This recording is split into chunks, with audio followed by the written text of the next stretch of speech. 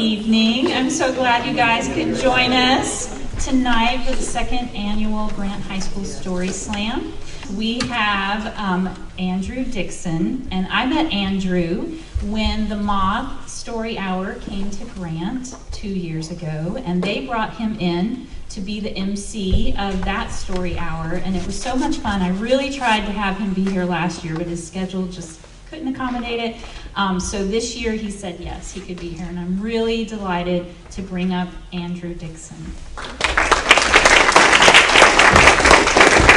How's everyone doing tonight? Yeah! You doing good?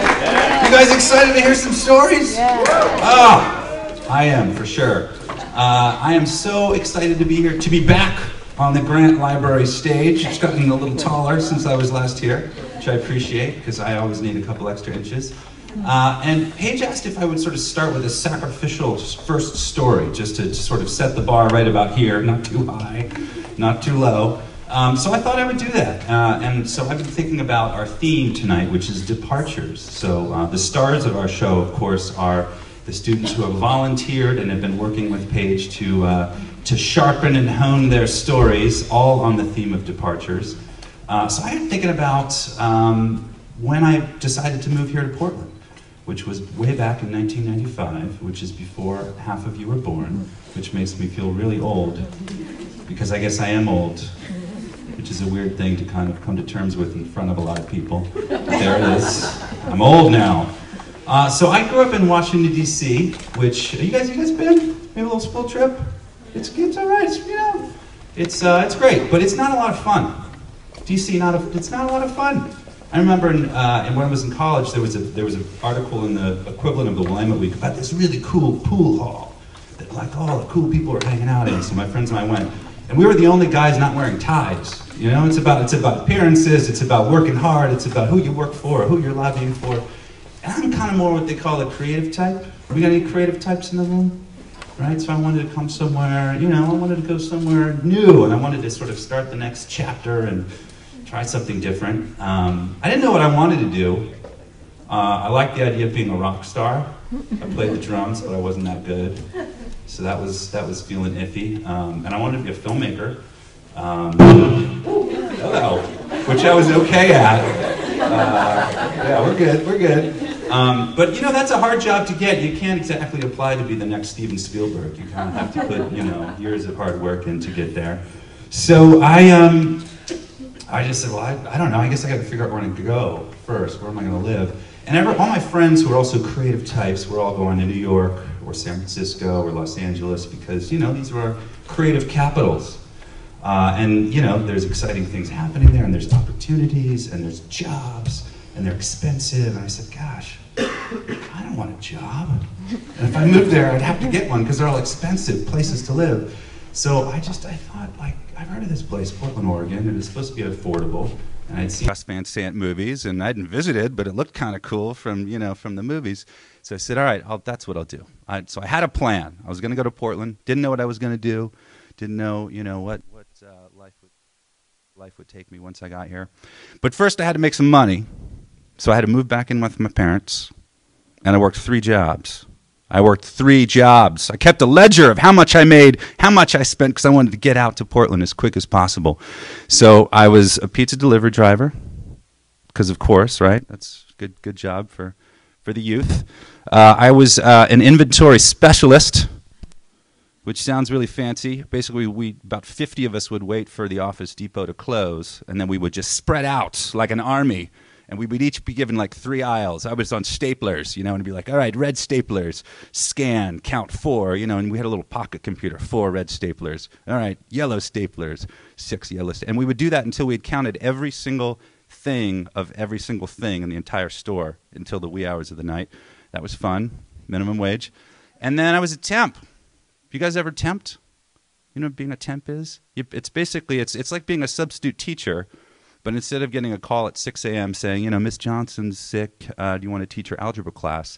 They've just got some random job. So they'll call you at 6 in the morning and be like, there's a law office, there's a lot of paperwork that needs to be filed. Do you want to spend the next 3 days filing all that paperwork? And you say, yes, that sounds great. So I worked, and I finally made enough money to move out here.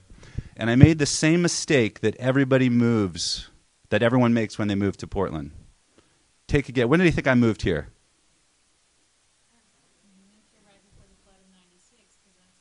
I came in 95, but great. I came in September.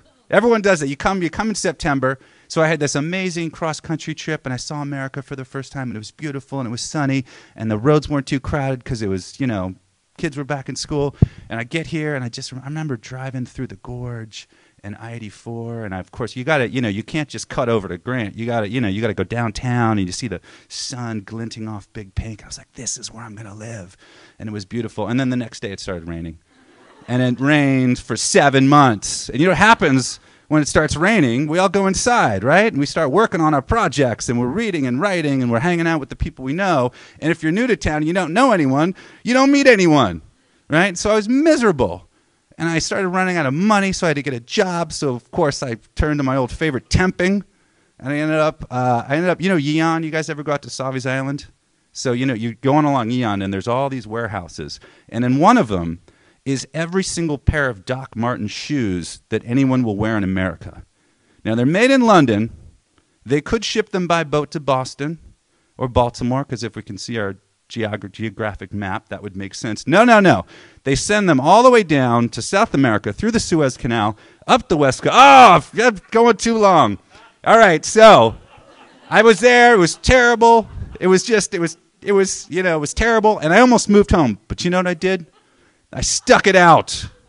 I stayed here, and it stopped raining come spring, and I started meeting people, and I started collaborating with people, and I met people who made movies and wanted to play music, and I ended up living in a warehouse, and then I got into film industry, and I was working on movies, and I ended up starting to perform, and then I ended up at Wieden & Kennedy at the big ad agency downtown writing TV commercials for Old Spice, and I got involved in The Moth and doing all these amazing things, and so it worked out, right? And I share that with you, and especially those of you who were not around back in 1995, because you all, I'm talking to you storytellers especially, will be taking a departure from your current lives when you graduate from high school. Off to college, off to a new place, maybe just not living with your parents, which is departure enough, into a new world. And if I was your guidance counselor, I know, that's usually, see, I'm the host. I don't have these rules. They usually don't apply to me, but I'm going to wrap it up. So conventional wisdom says you have to have a plan, right? And if I was your guidance counselor, I would say, you got to have a goal. You got to know what you're going to do. You got to have your 5-year plan. And if you're that kind of person, great. Absolutely. Go with it. Come up with your plan.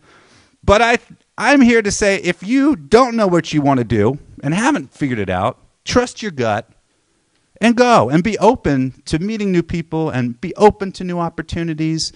And it can work out. There it is. There's my story. Overtime.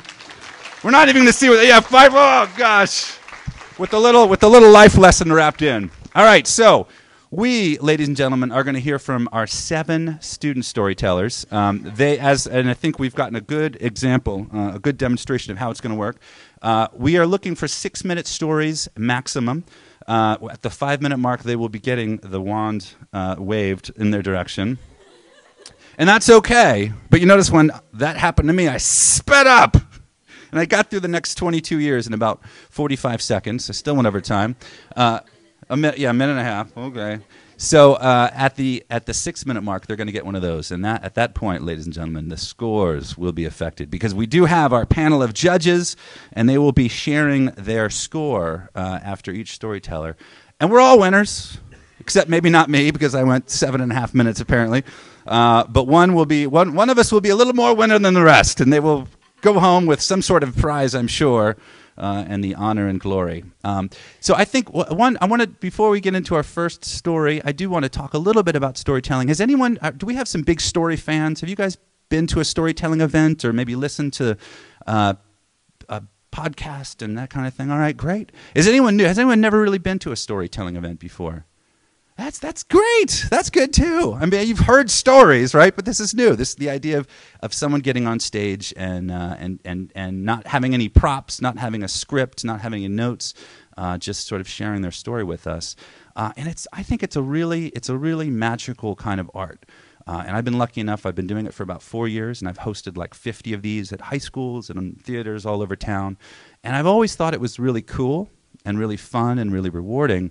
But I got to say, over the last couple months, my relationship to storytelling has changed. And I think, we're living in time where there's a lot of, we're getting bombarded with real news and with fake news, and we're being told one is the other and the other is not.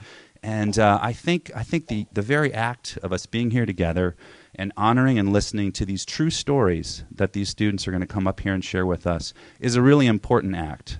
So I'm really proud that they volunteered to do this and to share their truth with us. And the fact that we're here to listen and to bear witness, and when they're done, we're not going to say, actually, I don't think that's how it happened. We're going to clap and whoop and maybe holler a little bit, right?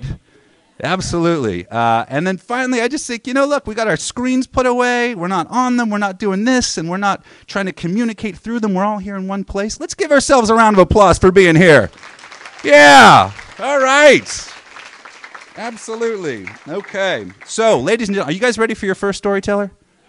When I announce his name, I want you guys to make him feel so loved and so excited to be up here. Ladies and gentlemen, put your hands together for Tayo Mosler. Get on up here, Tayo! There we go. How's that? Quite the entrance speech. So, I don't really know how to start this one because I'm not sure if this story is excruciating. I don't really know how to describe it, but it was definitely the most frantic departure of my life. So, think of this. You're 16, you're 15, 16 years old, and you're in Japan on a trip called the Sapporo Summer Institute with the Japanese Magnet Program. And it's just an incredible time. You spend an entire month there, all without chaperones. It's just you going around Japan and trying to figure out what you're going to do. So, we were given an itinerary from the Japanese government to tell us what we needed to do, where we needed to be, which included a 6-hour layover in Tokyo's Narita Airport. So you're 16. What are you going to do? You're stuck in an airport for 6 hours with your friends, like 5 or 6 of them, and there's a mall. You go shopping. I had a 60-pound bag, and I was still trying to shove the last little bits in, but I still made do. So we started to get tired and decided to go sit down at a charge station, charge up our electronics and whatnot, do that. Me and my buddy Killian decided to grab our bags and check them early, because that's the kind of people we were. According to the list, we were about 4 hours ahead of schedule. So we go, grab our tickets, we're going along, just walking, and I look at my passport. Killian,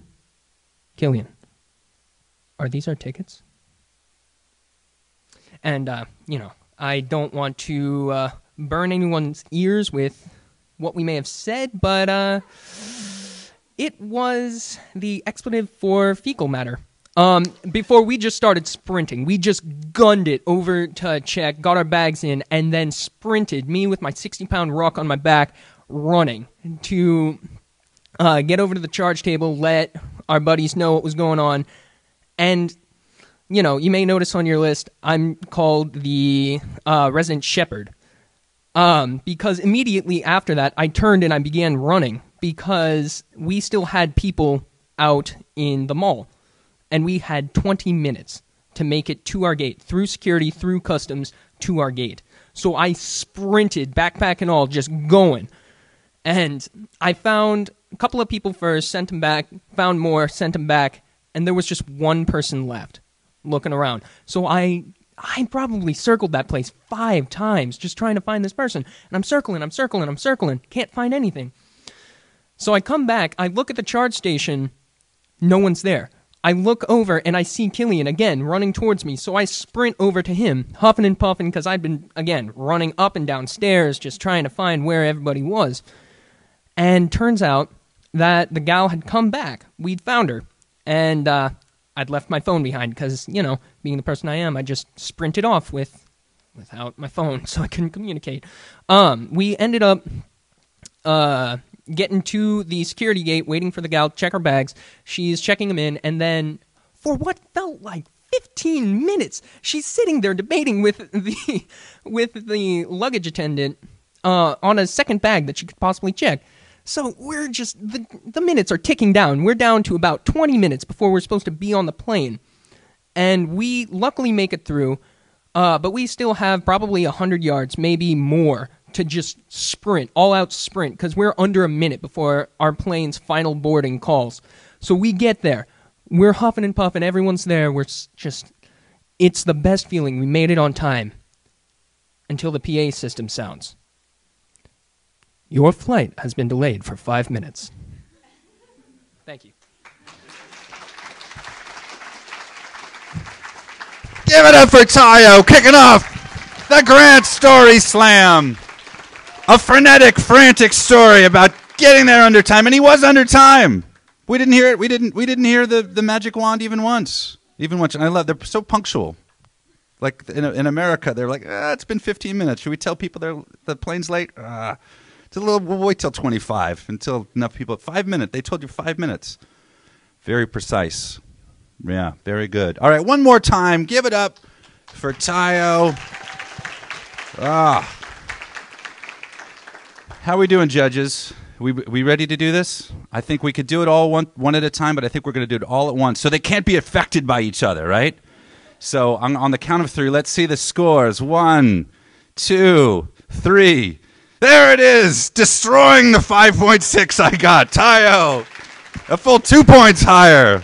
Wonderful. Thank you, Judge. As our math department, have you had time to copy down the scores? I like it. They're over here, they're over there. But they're working together, face to face, without screens. It's out in the parking lot, of course. All right, ladies and gentlemen, your second storyteller of the eve. Please go nuts for David Hamblin. Get on up here. Thanks. So, unlike Tayo, I can honestly say that this departure was the most excruciatingly painful one of my life. I've never broken a bone before, and this is the story of how I broke this baby right here. They said no props, but I don't think this counts. So...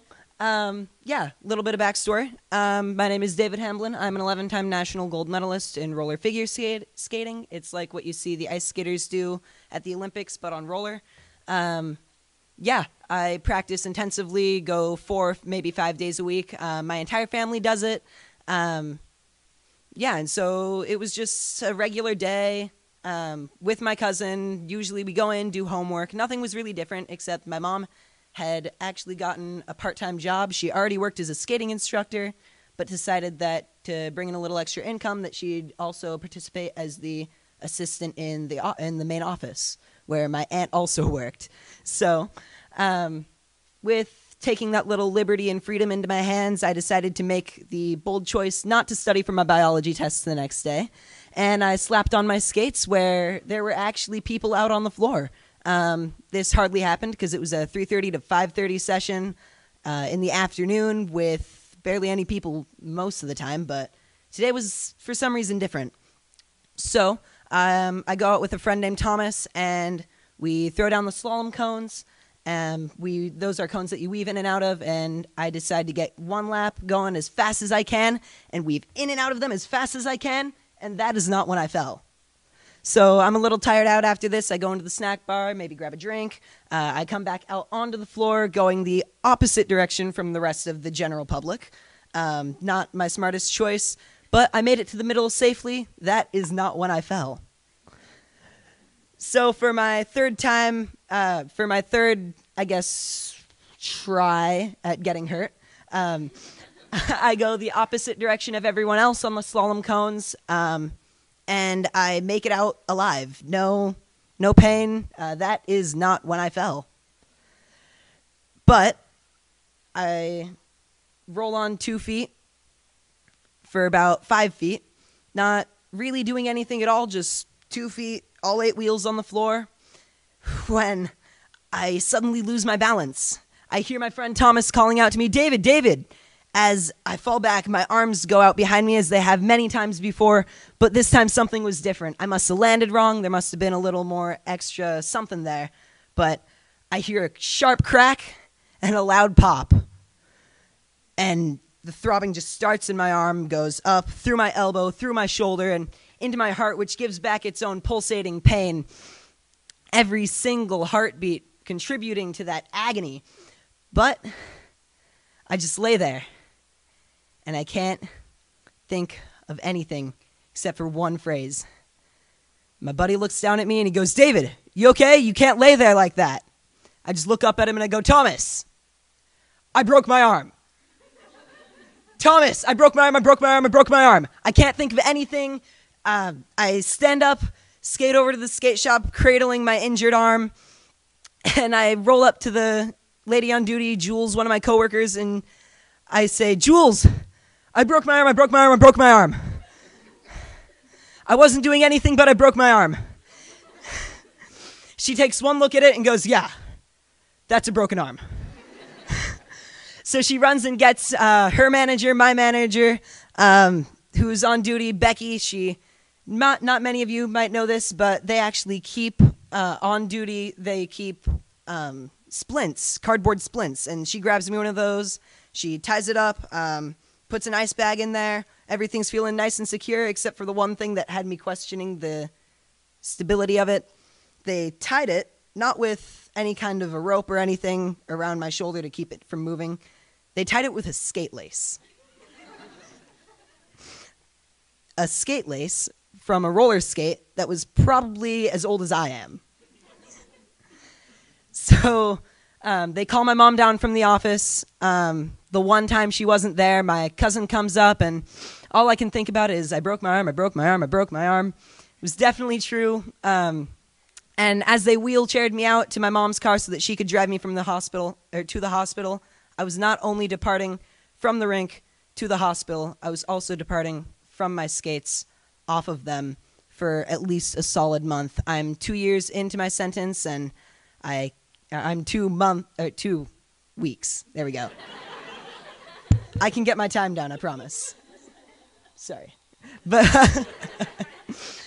and I'm 2 weeks into my sentence. I have 2 weeks left until I can skate again, and I really can't wait to get back on them.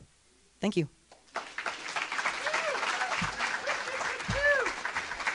Give it up for David! Woo! Was this at Oaks Park? Oaks Park. I was just there Saturday. What time? I bought a pretzel from you. Right at the end of the day. Yeah. Yeah, we were there for Penny's party. Yeah, she was one of the... when you do. Wow. There was about 14 happening at once. Yeah. And sure enough, so that must happen a lot because the party was from 2 to 5. I get there about 2:20. There's already a broken wrist. Compound fracture. Penny's grandma. It was terrible. But I mean, is that like a daily occurrence or an hourly occurrence or once in a? Oh.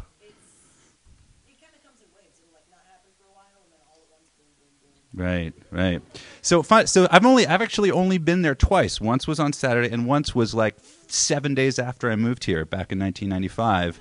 And we went, and it was like a Sunday night, and I went with a bunch of friends and acquaintances, and we were all stumbling around, and it was amazing. And then they'd be like, "All right, backwards only," and we'd all stumble off. And there were these couples in their 60s and 70s with matching skate outfits that were just doing amazing tricks. And actually, I was telling this story to someone Saturday at while you were in the snack bar, and this woman turns to me. She says, "Still happens. Got to be here on Wednesday and Sunday nights." So, are you there when these couples come out in their matching outfits and? Who's your favorite? Do you have a favorite couple?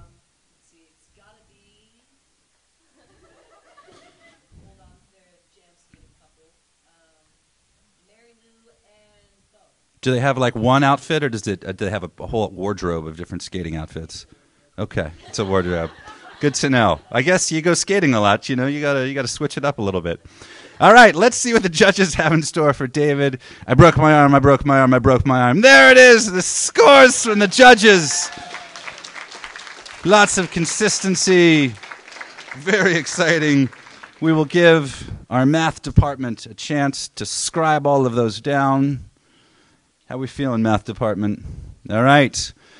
Well, that brings us to Sarah Mellinger. Give it up for Sarah. Woo! Get on up here, Sarah. Yes. How's that feel? You're going to do great. It's going to be great. Thank you. Hi, everyone. So last summer, my mother decided that my sister and I needed to bond with her boyfriend's 2 children. That would be absolutely great. I really love them. But the way she decided to do this was through camping. I'm not a nature person. I hate camping. It's bad. So I was having a meltdown on the floor like a 5-year-old would have been embarrassed for me. And my mom squat down and she goes, "Sarah, get your butt off the floor. If you promise to pretend you're happy on this camping trip, I promise I will never make you go again." So reluctantly, I pry myself off the floor, go and pack no flares. I had been told that when you're 5 minutes from civilization, you don't need them.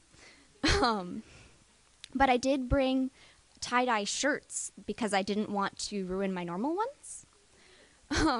The second I got to the campground, I realized that had been a terrible mistake.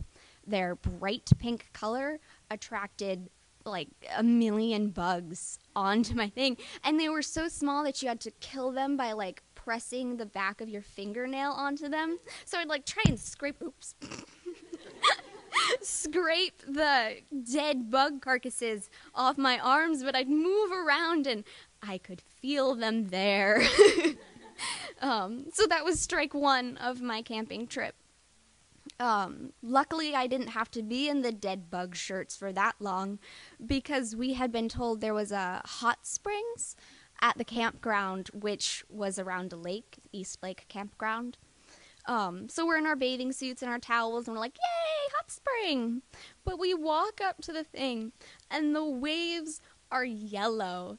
There are bugs, like, skimming the surface of the water, and it smells like rotten eggs. The person walking with us goes, "Oh, yeah, they have sulfur in this lake." They weren't daunted, but when we got to the hot spring, it was, like, 3 feet deep max.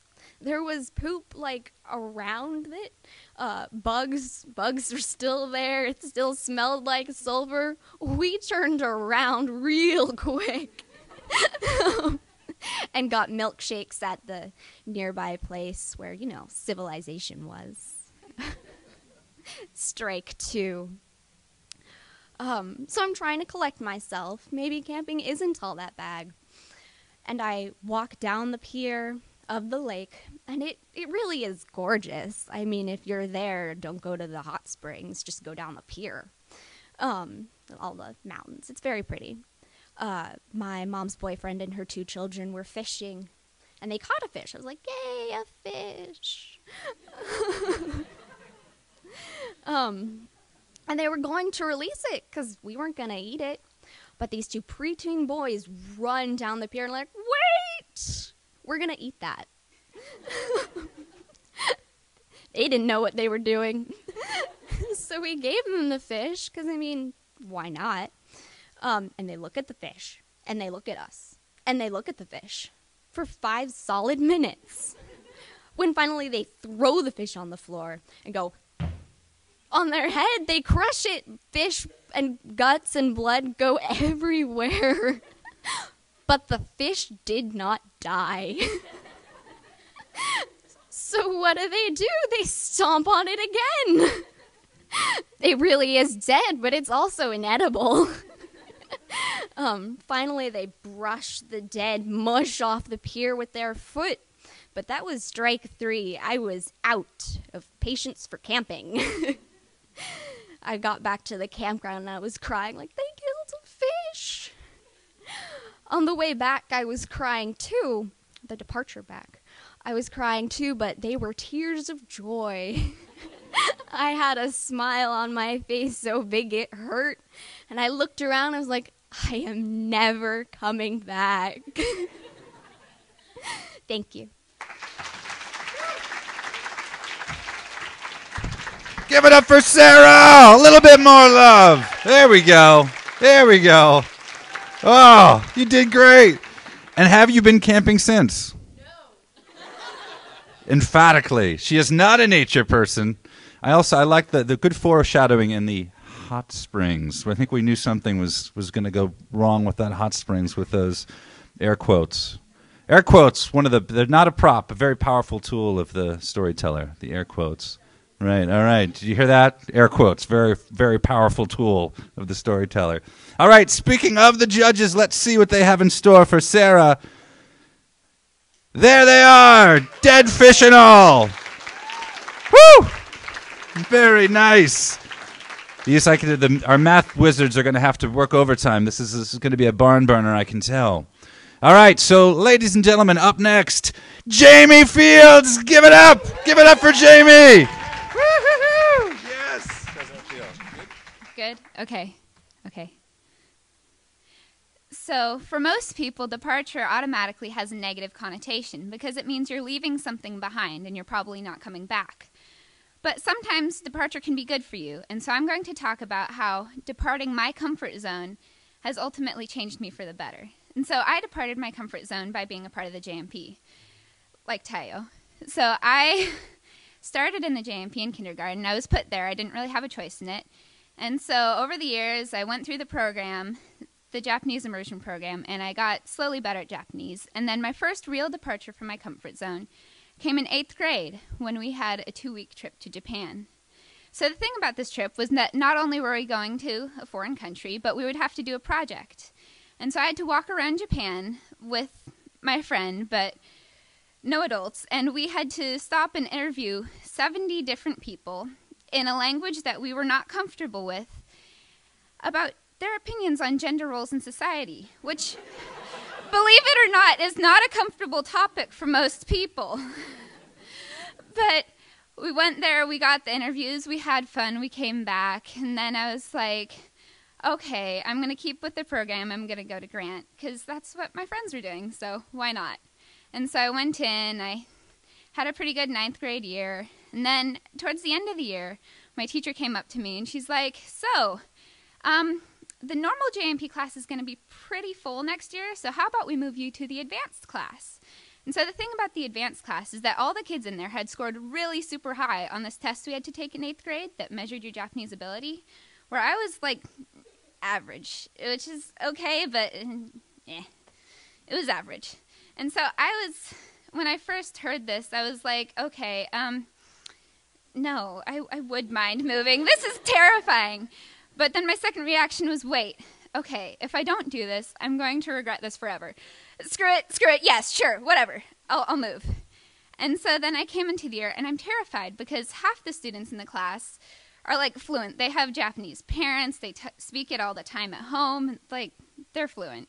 And the other half of the kids are just really super smart, and they study all the time. And, yeah, I can't. And so I get into class, I'm doing okay, I scrape an A my first quarter, but then the second quarter, like, I'm right at midpoint. I'm, like, 90.4. And, like, I'm a straight A student, and I didn't want to wreck my GPA. And the finals were coming up, and I was terrified because it's, like, the hardest test. It's the big test. And so I got up super early the day of the final. I studied for an hour in the library beforehand. I go in, and I look at the page of questions. I'm like, shoot, this is vocabulary, and I know none of it. And I turn to the next page, I look at the first question, I don't know that either. Second question, no. Third question, I'm like, wait, I think I recognize that from the reading. So I turn back to the reading that she gave us along with the test. I'm like, okay, I can do this. And I fly through the questions. I go back and answer the first two, guess all the vocabulary because who really cares? And then I have, sorry, Sensei. And then I have 45 minutes to write an essay on my opinion on traditional versus newer sports. And I know nothing about sports, honestly. So I started freaking out. I'm like, I can't do this. No, I'm okay. I can do this. So I write out an outline. I do a 5-paragraph essay. and I'm feeling okay. And then the second I turn it on, I start freaking out and checking my grade. Like, I don't even give her time to, like, look at my test before I start checking my grades. I go to her after school, and I'm like, and she's like, there's nothing you can do about it now. And she sat me down and gave me a 10-minute pep talk on why it's okay to fail the final and get a B, which did not make me feel good about myself. But so I kept checking my grades and checking my grades. And then finally, I checked my grades, and I got a B on the final. But since I got an A on another project, I was able to scrape an A overall in the class, which was like, yes. Okay, I'm not going to ruin my GPA. And so, but now I'm getting comfortable again, which is okay, but it's not making me a better person. So this summer, I'm going to do the Sapporo Summer Institute, which means I'll be going to Japan for a month alone. I'll be split up from my friends. There won't be any adults with us. And I am honestly terrified. This will be my third big departure, but, you know, I think I can do it, and I think it'll make me a better person. So, as we would say in Japanese class, 聞いてくれてありがとうございました。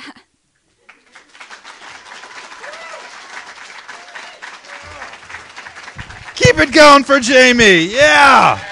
Whoa. Wait a minute. So I have this straight. In 8th grade, you went to Japan and interviewed 70 people on the street about gender roles in society. Currently, I would not like to go to Portland and interview 7 people in English about anything. What was even more uncomfortable than the other? I think Japan was more uncomfortable because, like, it was vocabulary that we hadn't learned in class, and I was going off what I found on Google Translate. Let's hope they know what they're doing down there in Silicon Valley, or all the research is off. Well done, Jamie. Well done. And I'm so proud of you for taking that. What I love about stories is when we hear about someone else's experience, they often make us reflect on our own. And you talked about, that sort of decision of whether or not to take the advanced or not. And I flashed to, I went to a regular college, but I wanted to see what an art college was like. So I transferred in, knowing full well I wasn't going to stay there for very long. And I remember I signed up for this art class, this painting class. And I remember going, and it was all the super experienced seniors and juniors who were painters. And I was a junior too, but I hadn't really gone to art school, and I didn't know you were supposed to bring your paints. So everyone just starts. He gives us some. I remember the assignment. It was paint a self-portrait on the inside out, and I was like, what does that even mean? I don't have my paints, and they're all painting, and I chickened out. And I dropped it. And I regret it. So good on you for taking that class. All right. Let's see what the judges have in store for Jamie. There it is. Hold him up high. There we go. Very nice. Let's get a little bit more. One more time for the judges. Let's hold him up high for the math wizards to make sure they've got them all. All right. Ladies and gentlemen, Aiden Hefner, get on up here, Aiden. Woo! There we go. How's that feel? That feels great. You told me I could before I got up here. I mean, I can't do this without him, so I'll have to get marked down for it, but that's fine with me. Sorry, guys, I'm a little sick tonight, but so is my story. So, I went to Burning Man when I was 8 years old, and that might make some of you laugh. That might make some of you concerned for me, but I'll tell you what that means if you have no opinion on it. People go to Burning Man because they want to watch a giant wooden man burn. They want to try experimental drugs made in coffee cans and old boots. Or they want to take in the amazing view, and that's not the old desert plain at like the bottom of Nevada. That's the sea of naked people that flock there and have themselves a good time. The more clothes you wear, the less you belong. So I road tripped there with my brother and my dad. And, it's hard for an 8-year-old and an 11-year-old to sit still and be calm in a 10-hour ride. So the drive kind of sucked. But that was the day I learned how to pee in a bottle. So it wasn't all bad. So we get there at night, and we give our tickets to the lady. And then we head to my dad's friend's camp. And we set up our stuff, and I just want to point out that we're missing a horrifying amount of school just go see dust storms, free glow sticks, and Naked Santa. Naked Santa. That was head to waist in your traditional Santa outfit, nothing else on the rest. And he was giving out free snow cones. Now, to the average 9-year-old, that might be a cause for alarm, but I was irresponsible. So all I saw was a potential snow cone. I met the man, I got the snow cone, and I left. Guess the moral is take risks. I don't know. But nighttime in Burning Man is really where a child has the most fun, because in the main commons area, there is like this big open space where everybody can drive these floats around that they spend months working on. And it's kind of amazing because there are pirate ships and there are, I don't know, whatever your imagination can come up with. It's at Burning Man and it's in the form of a float. We had a great time with this one that was all dressed up as a pirate ship, and they took us aboard and they let my brother and I drive it around. They gave us free pizza, and it was kind of amazing. Everything in Burning Man is free. There's kind of a sense of you give everything you have and then you take a little from everyone else. But what you should not expect is to come back to your camp and find a crackhead dressed as a dinosaur raiding your stuff, stealing hammocks and beer from your friend's camp. Things happen. I'll finish it up by saying when we finally departed from Nevada, it felt like leaving another dimension where everything is 10 degrees hotter and 90% dustier. Thank you very much.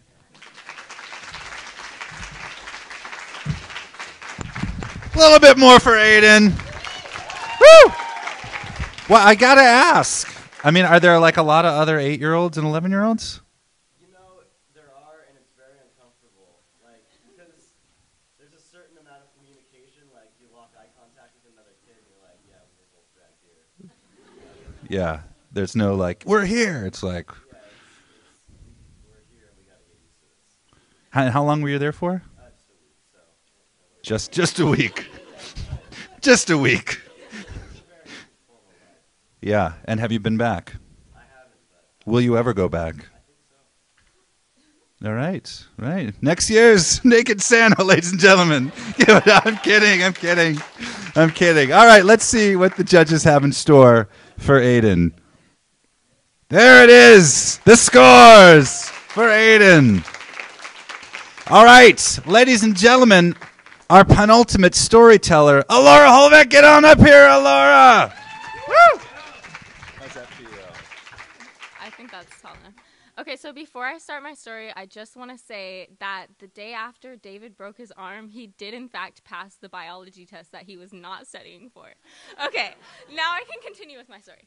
So I am telling a story that I had not originally intended on telling tonight, but it is more relevant and recent to my life. So when I was in kindergarten, I was also put into the Japanese magnet program, as well as Jamie and Tayo. I'm sorry you have to live through another Japanese story. I was put in this program, and I went through it from kindergarten right after I had moved from Texas. I had moved here from Texas. I had this southern drawl that I got made fun of for, but I mean, I was like the coolest 6-year-old you've ever met. I had a southern drawl in Portland as a 6-year-old, and I went through this program, and in kindergarten and in first grade, homework was an option. I didn't do my homework. When I got to second grade, I didn't want to do my homework. I was lazy. I didn't have the habit. I didn't do my homework. I started failing Japanese from second grade, and I failed Japanese until 7th grade. I failed Japanese for a really, really long time. I was in a bad place. I couldn't do it. I understood every couple words maybe the teacher was saying, really every 10 words. I barely made my way. I don't know how I did it after that. I came to 8th grade, and I had some really supportive teachers, and I kind of got out of this bad vibe that I had been giving, and I started passing Japanese magically after failing since second grade. I had to. I also went to Japan. I had to pass Japanese to be able to go to Japan. I passed my my tests to get me to come to Grant, I did not take a Japanese immersion class the first year that I came here. I took the Kiso 5-6 class, which is the elective classes. I came here and I passed that class, and I passed last semester barely by 0.5%. I was failing. I failed. I worked really hard. I had my grade up to a C, and then I failed my final. And I got down to a D by 0.5%. And my straight A student, Jamie, helped me bring up that 0.5% to a C, and I passed it. And I went through this thing with my mom where we both kind of freaked out, because for me, my life has always taken departures, and I've always been changing, and I've had family members leave, and I've moved houses a lot. I moved to Oregon from Texas when I was 5, and my home life felt like everything was changing all the time, 100% of the time, and I couldn't handle not leaving. I couldn't handle not leaving JMP, because JMP is kind of like a family, and I couldn't handle leaving that. I couldn't handle my school life changing too, because I live in the West Hills, and if I dropped Japanese, if I had left in the 6th grade, which is when my mom said, you're going to do this until the 6th grade, you're going to stay in it until the 6th grade, and after that it was my choice, and I couldn't handle that, so I stayed in it. I still failed, but I stayed in it. And the next year I started passing, and things in my life kind of started slowing down, and I was able to look back, and I was able to reflect, and why am I staying here? I hate it. It makes me so depressed, and it stresses me out, but I've had so many good memories sliding into 1st grade from kindergarten on a slide with all your teachers and parents right there. Going to Japan in 8th grade, all the friends that I make, all the friends that I've lost. Wow, I'm going to start crying. I've had so many good and bad memories, and Japanese has always been a part of my life since I was in kindergarten. It was the first thing that my mom put me in whenever we moved here. Woo. And I had to make the choice to, for myself, for my sanity, for my mental health. I knew that I would be missing out on opportunities like getting passing a fluency thing whenever I graduate high school. Going to the Sapporo Summer Institute, I can't do that now. But I decided that, and I might regret it, I might not, I might decide, later on, I might recognize the decision that I'm making now to depart from Japanese. Whew, tough stuff. And I just want to say that I do not have to transfer schools. And that's the end of my story, departing Japanese. Whew, crying. Give it up for Alora. Yes, and a hug. Yes, absolutely. Absolutely. And I agree. I think having a Southern drawl did me. I suddenly had this vision. I'm like, yes, that would make you the coolest 6-year-old in Portland, having a Southern drawl. Absolutely. One more time for that very, very heartfelt story. Thank you so much for sharing that.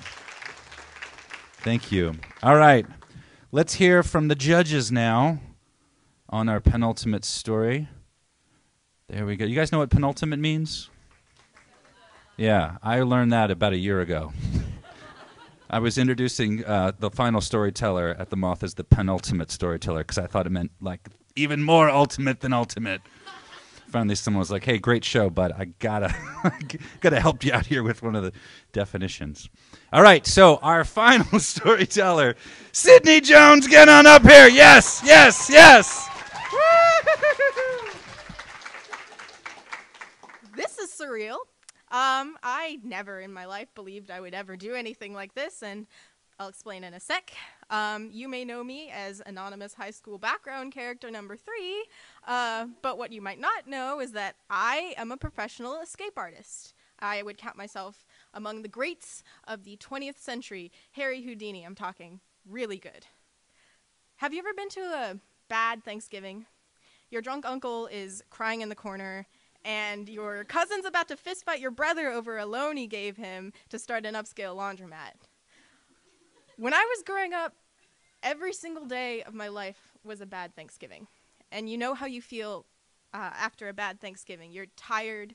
You wish that you could reach to your relatives for help and love, but there's no peace. There's no safety.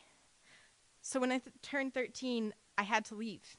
I did two things in quick succession. I took about a half a bottle of sleeping pills, and I cut a hole in my bedroom window screen with a thumbtack, and I was out.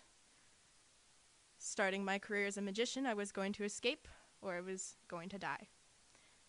But I survived, and I lived the next 5 years of my life. I started high school. I lived with one relative or another. Sometimes I would start the year in one place and end it in another. Unfortunately, the thing about bad Thanksgivings is no matter how long it takes you to recover from the dry turkey, you still have to go back the next year, and that was what it was like. I experienced it again and again, and it never worked out. I slept in hospital beds and home beds and on couches and on floors, and I escaped through front doors and back doors and the aforementioned window and a moving car, and I was never steady and I was never stable, and I didn't think I would make it this far. I didn't think I would graduate. I couldn't see myself going to college. I couldn't see myself living a life. Most recently, this past summer, I was in a group home. It was for kids with mental disorders. After everything that's happened, I have post-traumatic stress disorder and depression and anxiety disorders, and I was happy, but again, I was going to have to leave. By no choice of my own, at the age of 18, they stopped providing services to you, so I set up to live an adult life. I knew I couldn't rely on my family anymore. So I signed up to go to a Job Corps way up in northern Washington, and I was going to learn a trade, and I was going to go on from there. And then fate got me. The day I was supposed to leave, there was forecasted this monumental, historic storm. And I mean floods in the streets, floods in your basement, people in kayaks everywhere, because Portland is like that.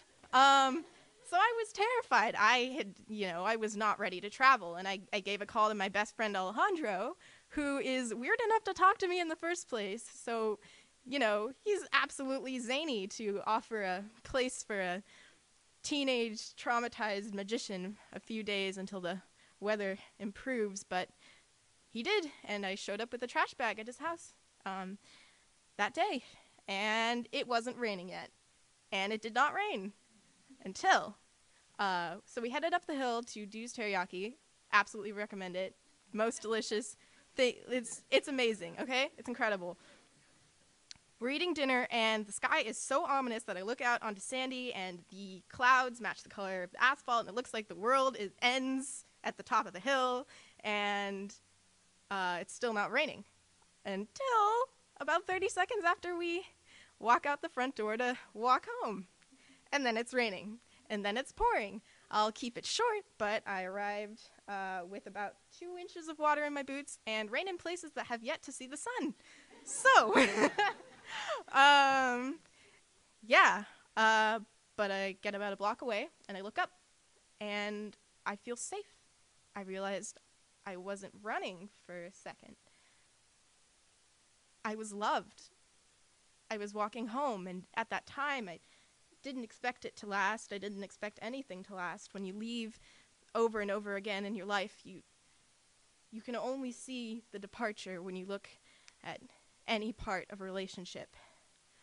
But by fate, 2 things happened in the next week or so. One, I found out that leftover Du's Teriyaki chicken, even with about half a cup of Portland rainwater, is better than dry turkey at a bad Thanksgiving any day. And then the second thing that happened, Alejandro's mom enrolled me back in school here at Grant. Almost without my permission. I didn't expect it to happen, and it did. And it was permanent. They want me. They want me to stay. And that was the first time I was ever sure of anything in my life. I was going to graduate. I'm going to go to college. So, tonight, I would like to officially resign from my career as an escape artist. It's been fun, and I've had lots of interesting experiences, but there'll be no need for that from here on. Thank you.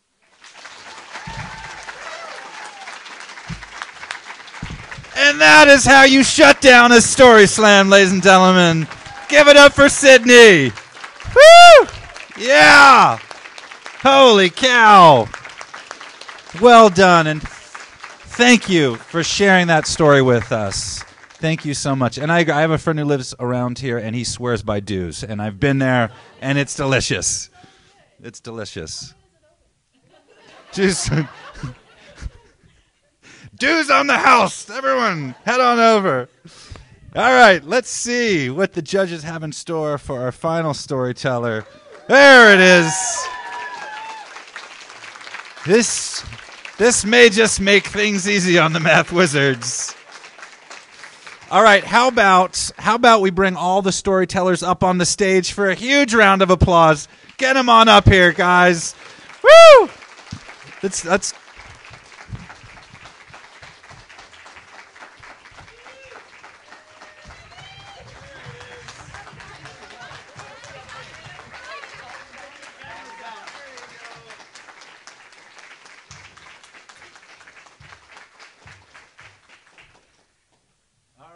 And then how about a huge round of applause for the Math Wizards working their math magic. And a huge shout out to all our judges for judging and being here and supporting. And now let's bring Paige Battle to the stage. Let's give her a huge round of applause for organizing this and shepherding these stories. And she's going to announce our winner. Well, I have to say I am so incredibly grateful to all 7 of these student storytellers, because about a week and a half ago, I was just ready to depart from the idea of having a story slam, but they really came through, and I'm really grateful. We chose the theme of departures because in about 4 months' time, we will be departing this space, and it's a little bittersweet. I was telling one of the judges when they came in, on one hand, I'm really looking forward to leaving behind the holes in the ceiling and the tear stains of rust that drip down, but at the same time, there's been so many wonderful memories in this library, and the story slam and poetry slams are definitely right in there in the top 10. So thank you guys for making the magic happen tonight. I'm so grateful. Okay, so our 4 storytellers that we want to give the first set of prizes to are Tayo. Thank you. David.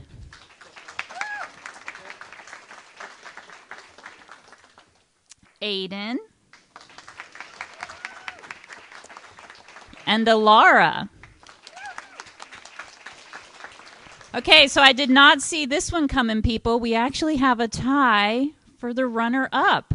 And our runners-up tonight are Sarah and Jamie. So, Pamela, we're going to have to figure how to work that one out. So you guys hang tight. So that means that tonight's winner of our Story Slam, and I couldn't be prouder, is Sydney Jones.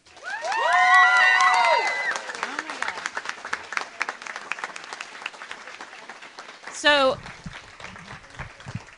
Pamela and Willie Levinson own Pepina swimwear. I highly recommend it. Mrs. Kokas and I swear by their swimwear. They have very graciously offered to give the winner and our runners-up gift cards to Pepina. And so we're so grateful that they're supporting our Story Slam. Thank you so much. So thank you, guys. for coming out and hearing these stories. We'll do it again next year. We'll be out at Marshall, and we'll have to come up with some theme, but I hope to see you guys next February for our 3rd annual Story Slam. Thanks for coming out.